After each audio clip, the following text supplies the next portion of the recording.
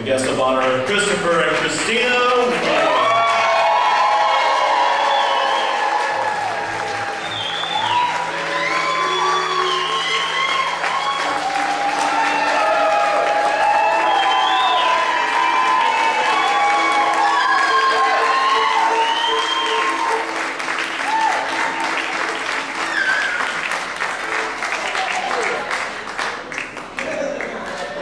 This is where we play Devil in Disguise again, right?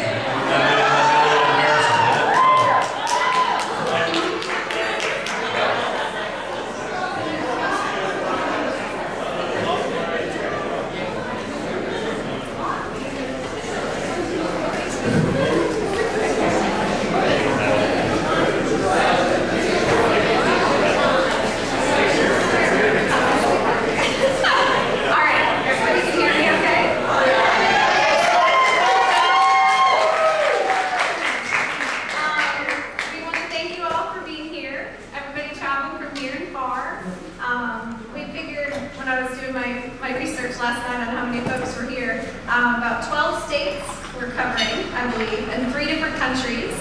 I want to throw some thank yous out to some long distance travelers. In the continental U.S., Miss Lorian Liptak, I think, is our, where's she? Back. Anyway, she's about 2,500 miles coming from San Francisco. We've got Svetla. Hi, Svetla. She came all the way from London. So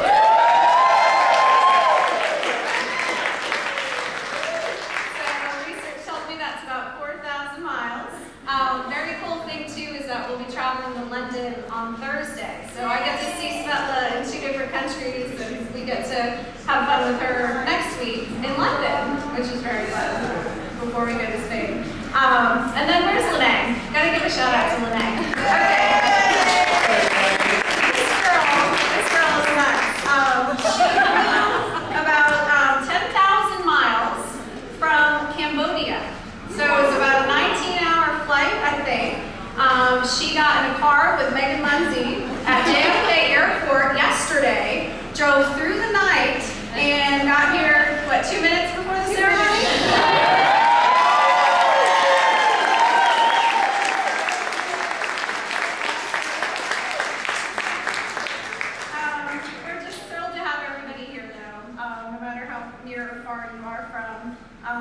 We want to give a special thanks to our bridal party. So to Justin Burchill, Emmy Titus, Keith Doucette, and my dearest friend, Mrs. Hoffman.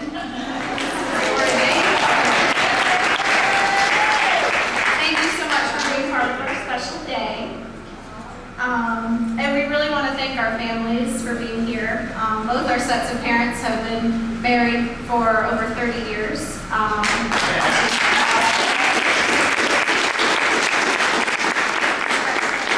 Charlie and Priscilla Wheeler.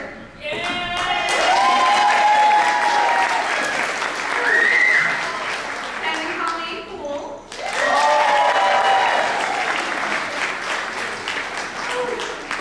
I also want to give a special thank you to, in recognition of my grandparents, Sid and Eileen Titus.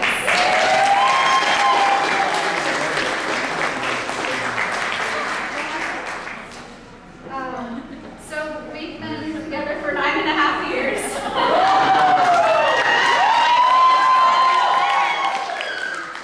long time coming, and we just thank our friends and family so much to make this day possible and for all that you do for us all the time. And so many people helped bring this wedding together, and we just love each and every one of you so much. So thank you for being here.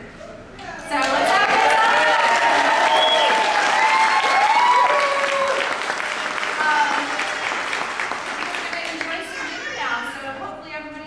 If there are, actually, no, I guess if there are any toasts from the floor, if anybody does want to speak, we can, but then we'll get to dinner. Thank you all. I just want to say thank you all for coming. Every single person in this room has touched so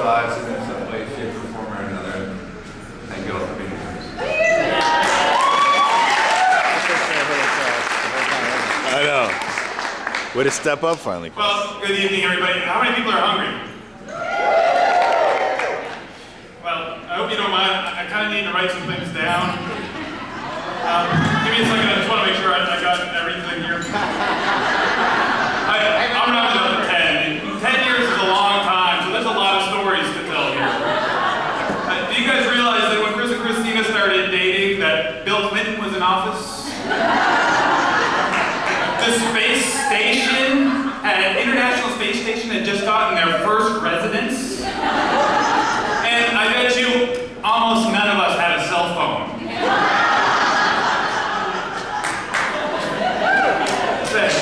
On a serious note, I know that we've waited a long time for this. Many people are saying, whew, it's finally here. So I'm going to make my remarks brief.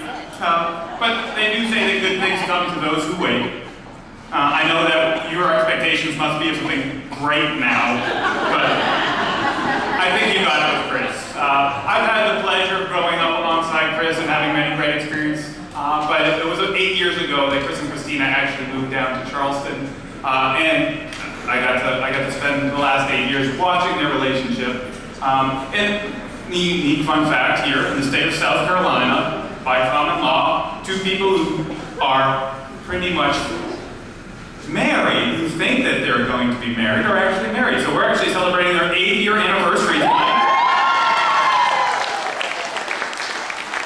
I hope all your gifts include something bronze for 8 years. But no, I mean, that was evident from when Chris and Christina first moved down here that they were meant for each other. For those of you guys who have had the pleasure of maybe staying at the Chris and Christina bed and breakfast in historic downtown Charleston, you've probably realized that they like to include stickers around their place that speak to different moments in their life. But if anybody's actually been in the bathroom, there's one that's perfect for them. It says, "Find what you love, love what you find." So please wear your glasses.